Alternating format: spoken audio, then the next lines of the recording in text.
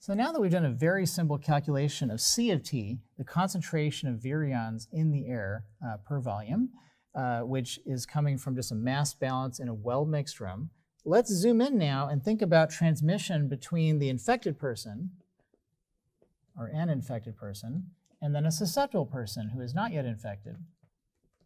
And the transmission is occurring by breathing the infected droplets in, and then the virus has to get out of those droplets and interact with the host tissues.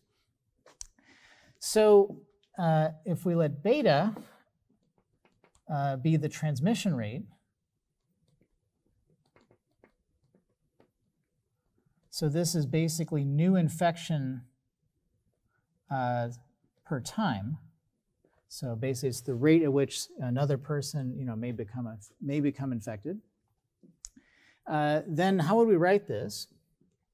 Well, we could write it as, so we're now forgetting about the infected person. We care about their breathing only because it's producing this concentration C that we just talked about. But now we're going to focus on the susceptible person. The susceptible person is now breathing in at the same flow rate QB, because the breathing in and breathing out are the same.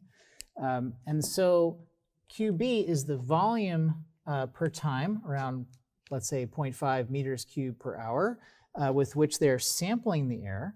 And the air comes in, and then C of T is the concentration of virions per volume. So this combination now tells me how many virions per time they're actually taking in. There'll be a quantity Ci, which we mentioned earlier, which is the infectivity. And that's the probability that an individual virion actually causes this person to get sick and to become infected themselves. So it says the infectivity of an individual virion. And then on top of that, we also want to put in, I'll just change the color to highlight it, the mask factor that we talked about earlier. So that's the transmission or penetration probability for the droplets of interest through the mask. These quantities, many of them will depend on size, and we'll come to that, size of the droplet. But just as a rough approximation, this is the starting point. So this is the number of basically new infections per time. And there's a useful notion in epidemiology, which is that of the infection quantum. So transmission rates are often written as infection quanta per time. And that is the rate at which a person which is susceptible will get infected. What we have not yet captured is if you have a finite number of people in the room, when someone gets infected, they can't get infected again. So the number of susceptible people is changing. So we have to model the progression of the disease in the room, which we have not done yet. So that's why the beta is not the number of infected people, because eventually you run out of people to infect, right? So we have to account for that later. But a useful way to think of it is that beta is sort of the rate at which this person is sending infection quanta over here. Those quanta may not actually lead to an infection because they might already have been infected. But if they're susceptible, that tells you the rate at which that person would become infected, okay? So that's the notion of infection quanta is essentially defined by the transmission rate beta, okay? Now, this infectivity is something we'll come back to. We will actually go through the calculation for SARS-CoV-2, but it's been estimated before to be about 2% for the original SARS virus in 2003. And in fact, I will argue that it's greater than 10% for SARS-CoV-2. And we'll do that by analyzing spreading data with the model. And of course, that helps to explain why SARS-CoV-2 has led to the COVID-19 pandemic, and SARS-CoV-1 was not able to spread as much. So now we have here our transmission rate, and we can ask ourselves, this is a transmission rate which is time dependent, but what if now we calculate the steady state transmission rate? So the transient would be when the infected person first enters the room, the concentration is changing in time in the air, but eventually there's kind of a steady state where there's a balance of the production and then the flow rate through the room of refreshing the air with outdoor air. And in steady state, we have the transmission rate is going to go to a constant value, which I'll call beta bar, and that is given by the steady state concentration. So here, I'll just write it as, I'll rewrite this expression here, QB CIPM, and then the steady state C, which is the production rate P divided by the outdoor air flow rate Q.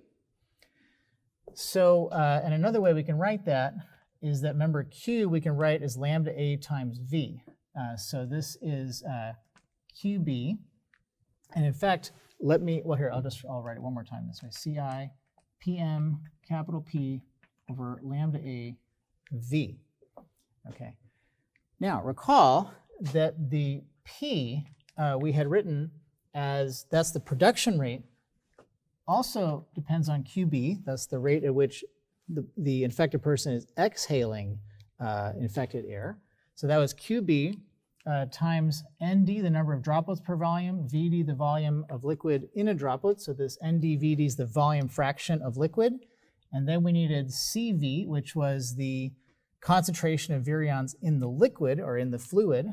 And there's also a factor of PM if that person is wearing a mask. So when we put all this together, we get kind of an important result here, which is that the steady state transmission rate can be written, when I plug in here, as QB squared times PM squared. So the mass factor comes in twice, because if they are wearing masks, you know, there's two masks.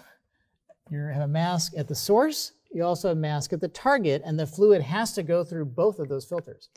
So that's one reason, as we'll see, that masks can be actually very effective. And then we'll lump all the parameters in something I'll call CQ, which I'll come back to, and then we'll leave lambda AV in the denominator. So this is the mean transmission rate, where I've defined this important parameter CQ, which has all the information about the specific disease.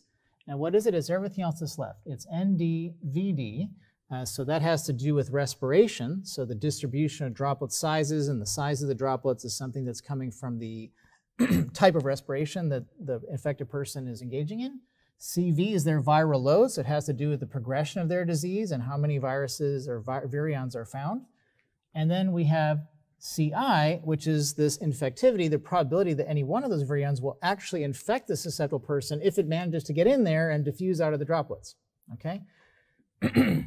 So coming back to this notion of infection quanta, while beta is an infection quanta per time, which are being kind of transmitted from one infected person to one susceptible person, the way I've written it here is I've re-expressed it as infection quanta per volume of air exhaled. So while C is the concentration of virions in the background, there's this CQ, which is essentially the infection quanta that are being released. And the factor of CVCI is actually what connects those two. In fact, sometimes we write CQ, little CQ is CVCI. This is infection quanta per liquid volume in a drop. So from the mucus or material that's being released, there's a certain concentration of infection quanta, which is the physical concentration of the virion, CV, times the probability that if they were to be sort of exposed to susceptible person's cells, that they would actually infect those cells and cause a transmission of the infection. So this is another important quantity. And this here is really the primary sort of lumped or combined disease and physiological parameter in the model. So what's nice about separating this way is that QB is something which has to do with people's activity. It's how fast they're breathing. And that's something we know very easily, whether they're at rest or they're exercising. PM is also known if we know the kinds of masks people are wearing. There's various studies of transmission factors and filtration efficiencies of masks. And so we can put reasonable estimates there. And then here we see the importance of lambda A, which is the air exchange rate. So how quickly is fresh air coming in the room? That's a physical parameter of the room, has nothing to do with the disease. And V, of course, is a geometrical parameter of the room, which is the volume. And so all the disease aspects are kind of lumped into the CQ. So if I want to apply this to actual spreading of COVID-19, I have all these parameters that I know that come from the physics and fluid mechanics of the room, and then I have a single parameter CQ that I need to obtain from an understanding of disease transmission and looking at spreading events in indoor situations.